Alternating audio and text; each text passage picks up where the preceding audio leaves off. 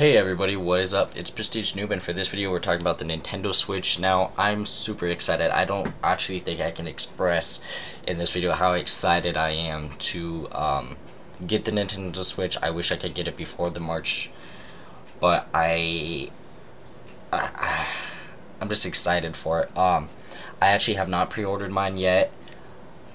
I feel like I want to just walk in and buy it, but if I just walk in and buy it, I'm gonna have to wait longer because all the stores won't have it. Well, in this video I'm showing you guys how you guys can pre-order it, which ones you guys can pre-order, and what else you guys can get with it. You know, they have 3 games out when the Nintendo Switch comes out. You guys can either hit pre-order yours now, or you guys can go ahead and scroll down. This is like convince you about it a little more. I'm already convinced it's Nintendo. Nintendo Switch is only coming out with 2 versions. The only difference between the 2 is this one on the right hand side has a red Joy-Con and the blue Joy-Con. This other one's completely black. I'm gonna go ahead and get the red and blue. Here are the games that come out all March 3rd. This one comes out April 28th, unfortunately, because I really want this.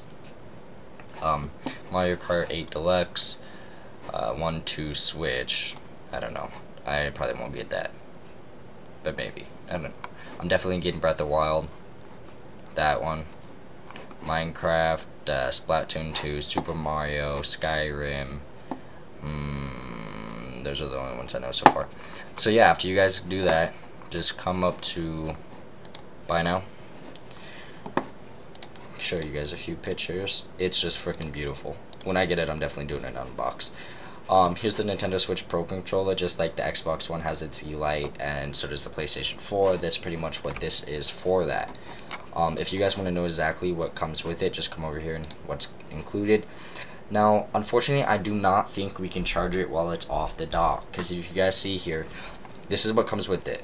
The Switch console, Switch dock, a Joy-Con, Joy-Con wrist straps, Joy-Con controller, Nintendo Switch AC adapter, and a high-speed HDMI cable. Now, the only way that we'll be able to charge the tablet itself is if it's got a AC adapter port in it, and if that is not, then that means we have to charge it through the dock, which that could really suck.